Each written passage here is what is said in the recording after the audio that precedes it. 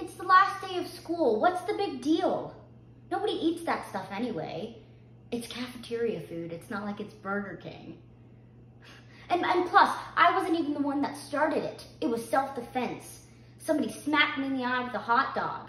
I had to retaliate. So I fired off 3 tater tots. That's it. And 2 of them missed, okay? But Gordon still whammed me in the neck with a bran muffin with nuts.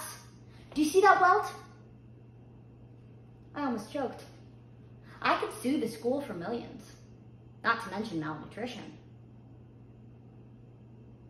In school suspension? Are you kidding me? Does it come with lunch?